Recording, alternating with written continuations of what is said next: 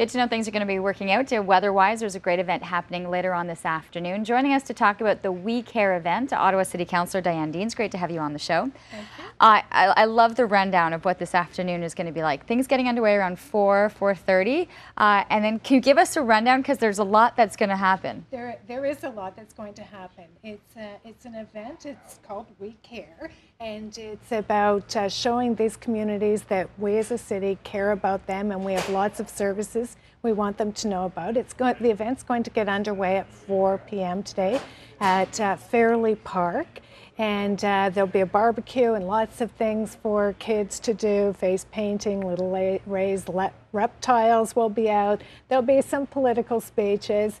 And then we're going to board a double-decker bus and take the whole event to the Heatherington Community Centre, where we'll have dessert and some entertainment. And along the way, there's all kinds of different service providers that help out in that community that will have tents. And we're going to ask the participants to visit each of the tents. They'll get a stamp on their bingo card, and when they fill up the card at the end of the event, there's some great prizes.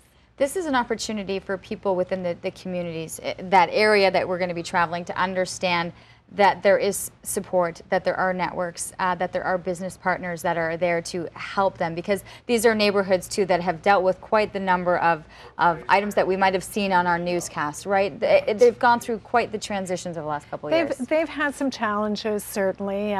Probably foremost among them is that issue with the serial killer, and you remember the police had a command post, and any community that has witnessed police digging up bones, that's traumatic for a community. And so this is our opportunity to basically say we care about these communities, we want to help, we have services, and we're going to be there for you and with you as a community. And that's what we want to tell the community today. We also want them to get to know their neighbors, because it's really important that people know who their neighbors are and who lives in that neighborhood. So it's a fun-filled family day. Hopefully we're going to have some good weather for the event. I think you're good for that. And we're going to be joined by Mayor Watson, Chief Bordelot, the Chair of the Police Services Board, Eli El-Shantiri, Joanne Poirier from Ottawa Community Housing, and David McGinty, the MP in the area. And I think it's just going to be a gret day and a great event. And as you can see, we've got I was going to say, what's the rainbow for?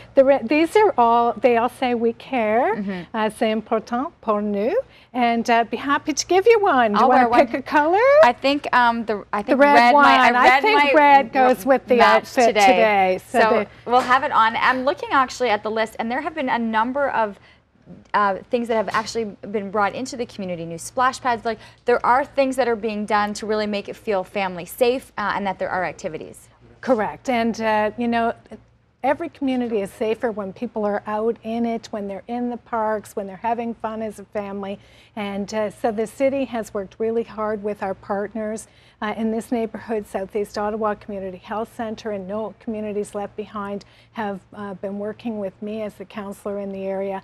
We've provided a lot. There's lots more to come, and today is all about showing the community that we really care. We care. Everything getting underway, as we mentioned, at 4 o'clock, and so everything starts at, which is the first park?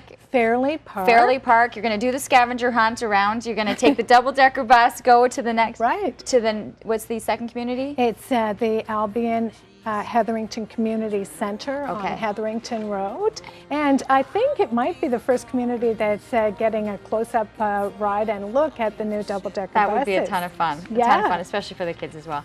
Great to see you. Good luck today. I'm sure it'll be great.